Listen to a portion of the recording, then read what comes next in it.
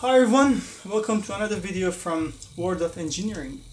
Today I'm going to talk about toroidal transformers, and recently I just purchased two, and just do kind of unboxing one.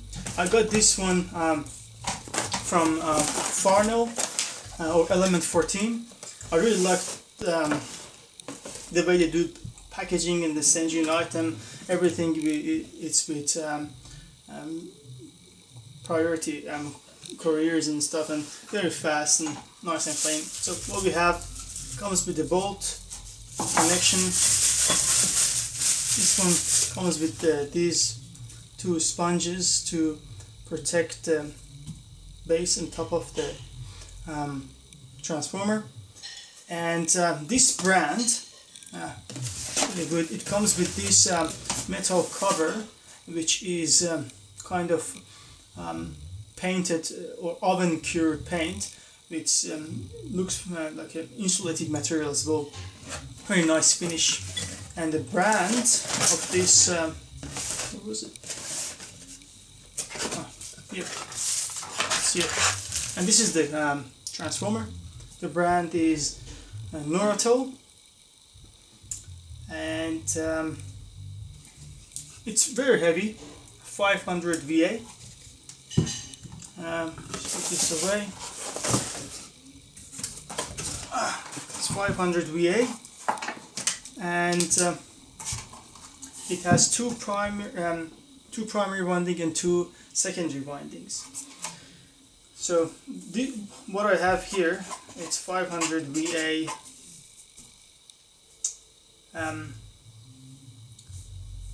35 volt output. And the good thing about having two primary winding is, and that's how it looks. And if you imagine, that's the core, and it has two secondary windings as well.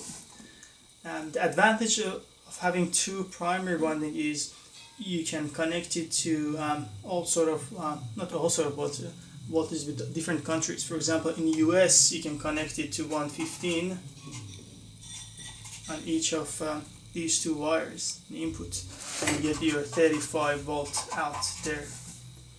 And in Australia or other countries, when where the voltage is 230 or 240, you can simply connect these two winding in series, and you just connect these two, and you connect these two to 240 or 230, and you still get your 35 out. So as I said, it's a 500 VA transformer, almost 500 watt, and also with the secondary windings, which are these wires, they're always the thicker wires, because they're carrying more voltage, more current, because it's less voltage. So as the voltage drops, obviously the current will be higher, so it needs a thicker wiring cables. And so for this, basically, this one is rated 7.14 amp on each side. Just zoom in a bit.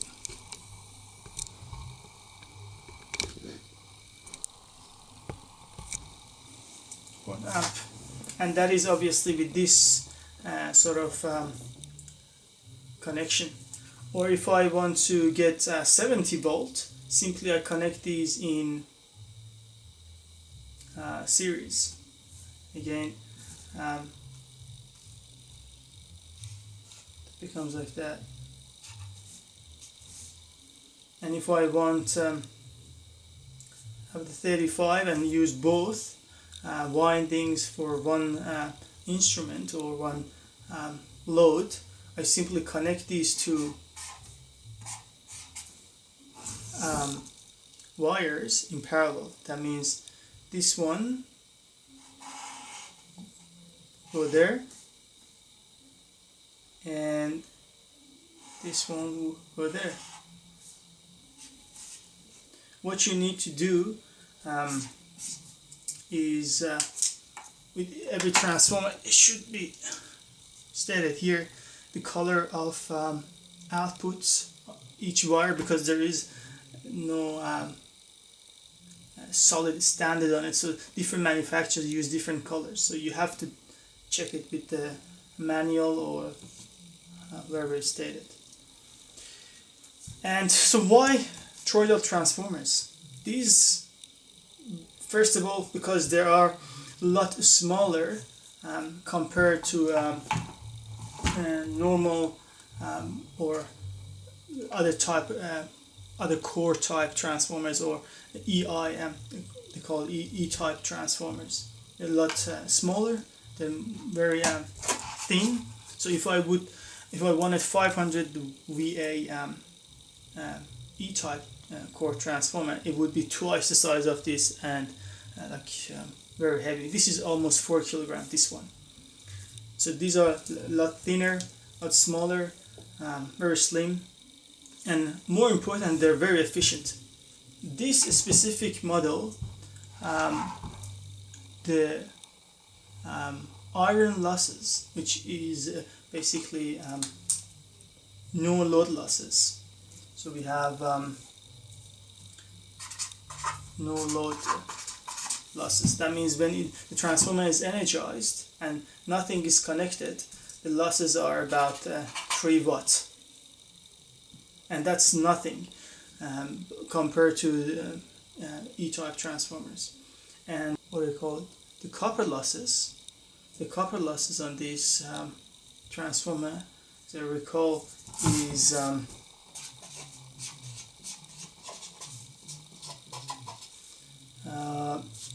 about 30 watts.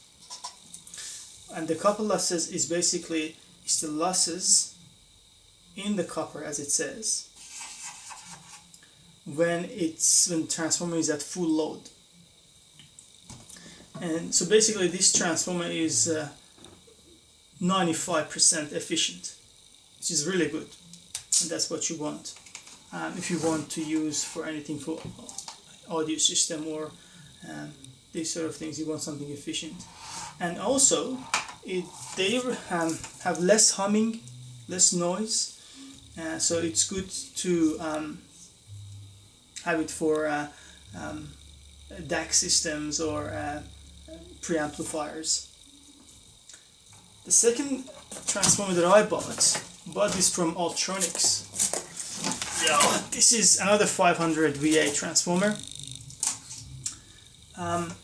As you can see, this one comes with the bolt and everything, but you see the difference in quality. Look at that, and this.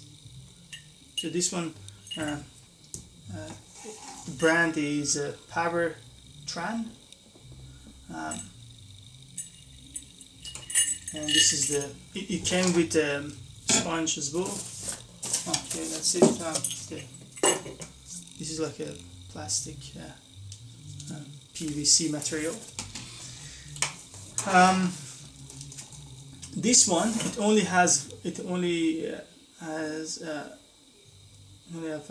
one primary side, but it has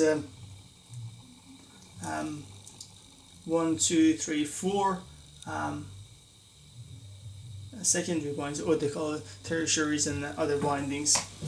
So this one is rated 45 volt output, main current carrying output, current carrying load, and the other ones are about only handle like 1 amp or half an amp. It has 12 volt and 15 volt. So I can use this transformer for my amplifier and to power up other controls and preamplifiers and protection with the 12 volt and 15 volt AC. So I don't need to have another transformer. That's very handy. as you can see, as I said, the quality is evident, and you can clearly see the quality by looking at these, the way the windings done, the insulation. This one, it's very tight and very flat, nice and symmetrical. Well, this one is good. It's not bad, but it's like chubbier. And what's important about toroidal transformer, it's the evenness between these wires. Then when they do the windings, it has to be very the distance between each winding is to very even. And this one is, you can see it's very nice. And also don't disturb this plastic wrapping, because this is not a wrap, this is an insulation, so don't touch that. Don't think that's part of wrapping. You gotta take it out. And for both I paid around $120 Australian dollar. They are quite expensive because the way they are manufactured, they're not that easy, and there are not many companies around the world doing it. There are, but not compared to E-core types. And something else I would like to mention is very important, that's for safety and protection. Never energize this transformer without having a fuse or circuit breaker. So when you do the connection, you should definitely have a fuse in primary side of the winding. And the reason for that is if you get any fault or short circuit in the secondary side, the fault current will be very high, very significant. It would melt things down, and you cannot really stop it, and you'll definitely destroy your transformer. And these things are expensive, as I said. So with a simple fuse here, if you get any faults, you can protect yourself and also the equipment. Well, that's about it. Thanks for watching. Make sure you comment if you have any question, or if I missed something, or you think you want to mention. And have a good day.